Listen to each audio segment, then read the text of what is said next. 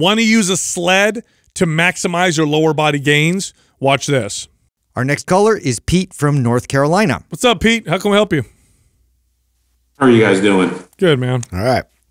First of all, again, I do want to thank you guys for everything that you provide. Just give you a little background. I am 62 years old. I am a former physique competitor. Got a diagnosis of non-small cell lung cancer in June, so had to put all that stuff on the back burner. So just wanted to thank you guys again for talking about how food makes you feel. Because as a physique competitor, you always like measuring and all the other stuff. And when I found out that diagnosis, I started to go off the deep end a little bit, but started to reel it in a little bit because of a lot of the things that you guys have provided. So again, I wanted to thank you for that. Appreciate it. You in remission? You all good now, Pete? I am taking an oral chemotherapy, so I'll be on that for years. Okay. They tell me anyway. So okay. But we'll find out. It's a learning process. All right. So, all right. So my question is, you guys have mentioned a lot about using the weight sled, and I was just wondering what workouts for the weight sled would look like, whether you would do it, let's say if you were doing MAPS anabolic, if you would do that on the trigger session days, would you alternate, between like heavy and light sessions? Would you push for distance? Would you push for time? Also, if you had a recommendation as to what type of weight sled one might buy for their house. No, great question. Okay. Fun question. Yeah. So with MAPS anabolic, here's how I would do it. I would do it on the trigger session days, and I would spend about 15 to 20 minutes pushing the sled. Wow, you would do trigger days on the other days. Yeah. Well, this will be fun. We're going to be different. If you do it on the days, the foundational days, then I would do a couple sets, 2 or 3, sets of the sled before you move into your squats. But otherwise, you can do them very frequently, and I would do, like I said, 15 to 20 minutes on those trigger session days. And what you want to focus on if you do it that way is technique, form, and connection. So you'd be pushing it for 50 yards or so, and the goal is to get with a nice, deep, full step, push all the way through, move to the next step, push all the way through, something along those lines. And the goal is really have good technique the entire time, a nice, consistent cadence. And like I said, keep it around 50 yards. If you want to go heavier, you can go heavier with a shorter distance.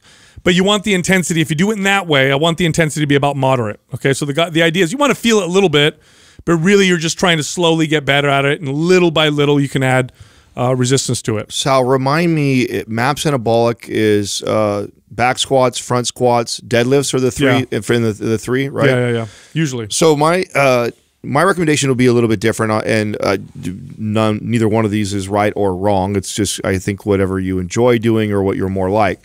So I have a tendency, still after all these years of training and knowing better and knowing my body, to especially when it comes to squatting and deadlifting, and I overreach. I like to push the weight. I like to get after it. And even though I know better, I tend to flirt with the overdoing it a little bit line a lot, and I love to use the sled when I do that. So let's say it was a back squat day, and I decided to put on probably more weight on the bar than I should have, or do an extra set, or do more reps than what's programmed, and then the next day I'm feeling it. So when I hit the next workout where it's probably front squats and anabolic, I actually replace the front squats with driving the sled that day. And then I can go a little more intense than what Sal's recommending. So Sal's recommending on trigger, which if I do on trigger days, that means I'm assuming that I'm training my legs the other 3 days a week. I'm probably going to do it significantly light and easy, and it'd be more like speed work or like slow mobility driving the sled. And it's more almost, and I'm thinking like recovery. I'm not thinking about moving some serious weight on the sled. But if I use it in replace of a leg exercise in anabolic, I can actually kind of push the weight a little bit more, and I can get away with pushing heavy weight, and it doesn't quite do as much damage as, say, the front squat or the back squat will do it. So that's how I like to use it, and I use it with any of our programs, because most of our programs have, you know, at least 3 days a week of leg training, and I do train my legs pretty hard, and I tend to overreach there. And when I do the next leg routine, I replace whatever leg exercise I had initially set up for now sled driving that day. Yeah, so I've done a bit of both, and so in terms of the intense way that I've applied it and really try to build up work capacity, something like you'd see in Map Strong, you know, is a great fit to incorporate heavy sled pushes, heavy sled drags, and that's all, you know, within those type of in between workouts, and the work capacity sessions, I should say. But in terms of like how I use it frequently, it's more like low to moderate intensity, and that way I'm just building up a lot of volume. So, you know, in between, it's such a valuable tool to. So there's two different types of sleds I would recommend. So there's one's more like a prowler sled where you have the handles where you can push.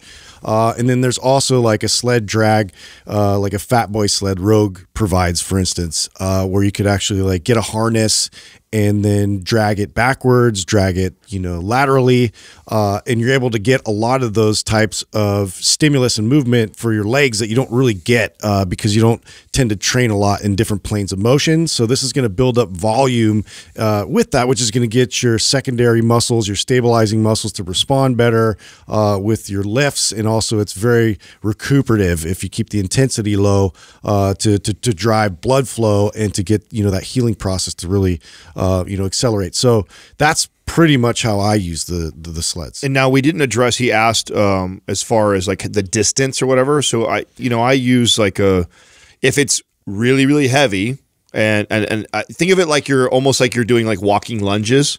So if I'm doing like walking lunges, I'm going to do, you know, 10 and 10 on each leg.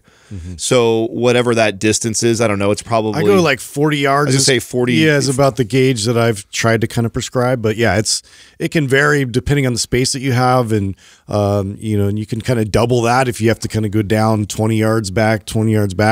You know, you can. Yeah, but I think distance is probably more appropriate for this. Yeah, I mean, you look at, you know, the kind of 40-yard mark, but what you'll notice, and I've done it before where I've counted, and it's like I'm basically doing, you know, 20 lunges, right? So it's like doing 10 and 10 on each side because you're obviously alternating as you push a sled. So I'd kind of keep it on that. If I'm going to do and how I decide, like the load is if I'm going to do like a shorter distance, just like say the 20 yards down, and I want to go as heavy as I can, I'm going to go really heavy, and I'm only going to go there. If I'm doing more recuperative work, like kind of Sal and Justin, I'm going to go a much lighter load, and I'm going to go there and back, right? So that's kind of how I decide on the distance or how many reps I'm doing is based off how I'm using the tool. Am I using it more towards a recuperative day and get like a volume builder, kind of like what Sal and Justin, or if I'm replacing a leg day training session, which is how I use it more often, I'm going to load more and I'm not going to go as far as distance. I'm going to really try and move some weight. Okay, great. Thank you. Yeah, no problem, Pete. Thanks for calling in. All right, thank you very much. I appreciate it. Yeah, the sled is super versatile, isn't it? Yeah, you know, it was There's actually like a million and one different ways. Yeah, nobody was wrong, and it's a preference thing, really. Mm-hmm. I love using it to be able to add volume and frequency and not have a lot of damage. I love, and I do sometimes just my whole leg workout, and that's like what you do. Like if I feel overrun, you know, like I overdid it, then I'll do that. But it's such a versatile tool. And you can do it so often. If you do it right, you can do it so often and get great gains from it. Yeah, it makes it fun. Hey, if you enjoyed that clip, you can find the full episode here, or you can find other clips over here. And be sure to subscribe.